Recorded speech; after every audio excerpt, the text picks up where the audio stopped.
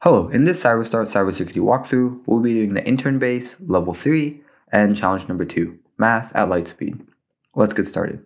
Looking at the briefing, we can see that we would have to solve a very quick math problem in less than 0.1 seconds. So our goal is to find a way around it, and it looks like form and action are bolded, which could indicate that we may have to look at the HTML code, specifically the code related to the form and action.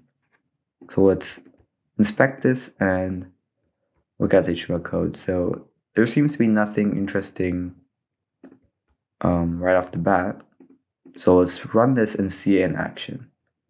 So we can see that this class has changed to spinning, and our action also seems to have disappeared.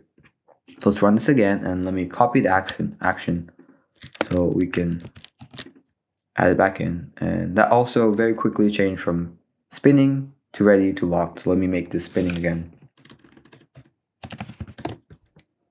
And for the action, let me add the action back. So let's see if we can submit our answer.